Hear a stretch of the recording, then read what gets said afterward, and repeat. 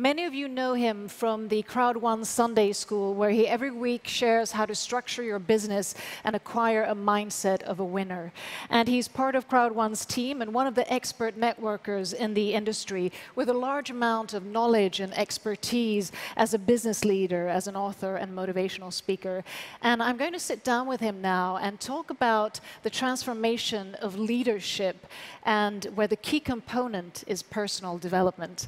I am, of course, talking about international business philosopher Peter Jacobson. Welcome. Thank you. Thank you. Thank you for joining us. I thought it would be interesting to talk about personal development because looking at leadership today, it really is in a transformation. It's not, about leading people as followers. It's really about empowering people to step up as leaders. So I wanted to ask you, what is your take and why is personal development so important also in the business sector? Well, simple as there's no other way. And this has been my passion since the day I discovered from my mentor that you can actually design your own life. And he had a saying, he said, to think is to create. So if you've been thinking a little bit today, you also have been creating. And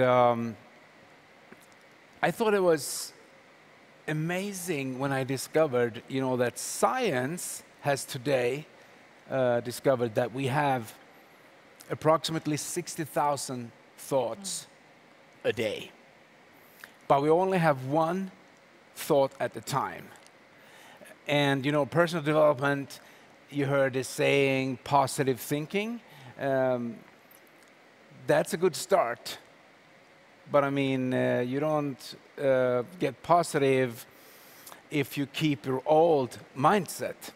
So if you have 60,000 thoughts and only one at a time, it's pretty stupid to that single one to be negative.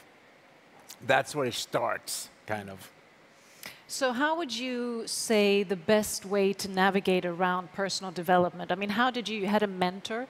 What else have you done in your life to sort of inspire the viewers on how you, start with personal development? Yeah, I think it's important that realize that we all can do it. It's for everyone. But you got to be willing to change. You got to be willing to do some hard work and to put some hours in there, both reading and listening and taking control of yourself through discipline. And back to, I think, when science tells us that we have 60,000 thoughts a day, that's pretty much sums it up. So you are today nothing else than all these thoughts that summed up until today. So if you want to change something, you need to change the way you think. And we have a conscious mind, and we have a subconscious mind. And when people say in the good book it says that you are nothing else than what you've been thinking all day long. That means that my subconscious mind will pick it up if I have an repetition or an emotional involvement. So the conscious mind is where we read the day, we read people, we read this amazing event, people and stuff through our senses, through our conscious mind. It comes in and turns into a picture. So when we use our senses, smell, taste, everything, sight, it turns into a picture in our mind. And if we repeat that picture or have an emotional involvement, it goes back into our kind of hard drive, which is our subconscious mind. And if you want to know, 95% of all the decisions that you make during a day, you're not making. Your subconscious is. Some can correlate it to your intuition. That's why we need to trust our intuition even more. So looking out of a business perspective, what are the key traits? Because a lot of personal development is to get to know yourself. You have to be able to connect with yourself, lead yourself to maybe be able to lead others. What would you say is the correlation of being a successful entrepreneur and really having gone down that path of personal development? And what could you just give 3 strategies to do? Well, it comes back to the old goal setting. You know, we got to have dreams, because the dreams gives us the driving force to do something, to move forward. But also, when we have that dream, we've got to make a plan, put that plan into action. And there's no other way. People, they tend to say, you know, look at him, he got lucky. Luck has nothing to do with it, because you make the choices. And some people have to find out the hard way, and some people have to find out the easy way. But we all have to find out. And it's also about becoming aware of your thoughts. That's a good beginning many times. We're sort of not really aware of them. Both yes and no, because I think when you start realizing that you can read something positive, something good, and if you do it several times, or you read the same kind of theme several times, your subconscious will pick it up because you repeat it. If you also have an emotional involvement, like you set goals, you have some goals that really gives you that energy, your subconscious will pick it up. So it's about repetition, it's about doing it, it's about taking action, and it's about discipline yourself, because most people don't want to do this, because it's hard work.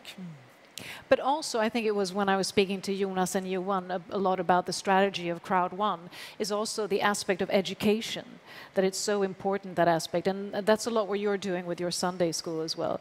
Tell us a bit more about the educational component in order to drive a thriving, successful approach to business and entrepreneurship like the members of CROWD1.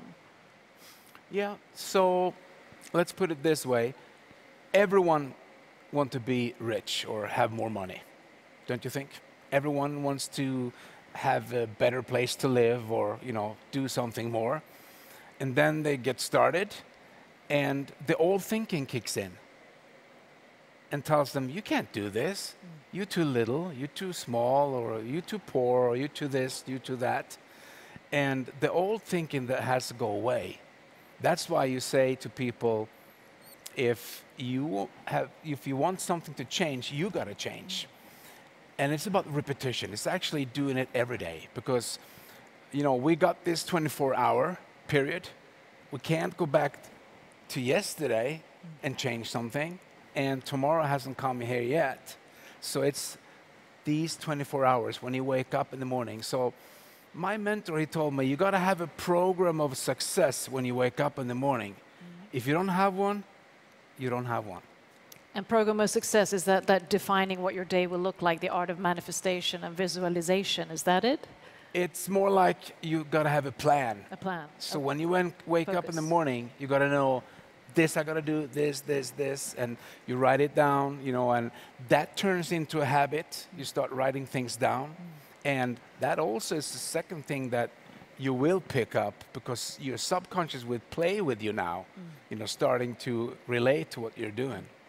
So in addition to personal development and really having a plan for your day and sort of executing on that plan, what else, to sort of round off, what else would you like to convey to the members of CROWD1, to the strategies of being that resilient entrepreneur in this day and time as well? Because it does give a lot, it means a lot of effort, but there's also a lot of rewards. Yeah. People won't change until conviction kicks in. So there's so many things. You got to surround yourself with successful people, of course, you know, the positive thinkers, like Johan used to say, and also realize that it takes time. Time is your best friend, because nothing is happening overnight. It takes time, and you got to stay on course.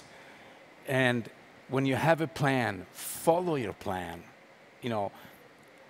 be focused. But most of all, it is about those small things. You got to realize that when we're born, we come out of our mother's womb. There's not a tag that says, oh, this one is a loser. You put him over here. And another one comes out and says, oh, this one is a successful one. We all come out with the same chances in life. And we don't have the same starting point, but we have the same possibilities. And what's your personal definition of success? What is success to you? How is it defined in your life? It's so personal, but success is being better than you were yesterday. And don't compare yourself with others people, because you can only compare yourself with yourself. And be a little bit better, and just stay on course, stay on your path, fulfill your dreams.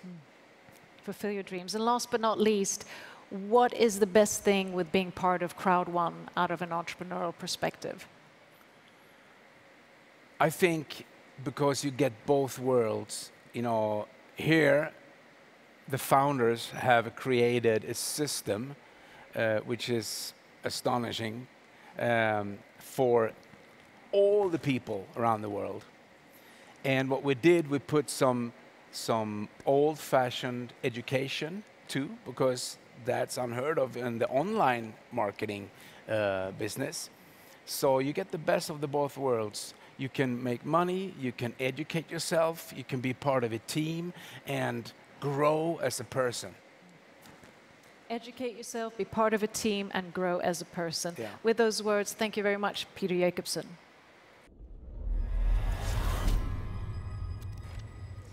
Ladies and gentlemen,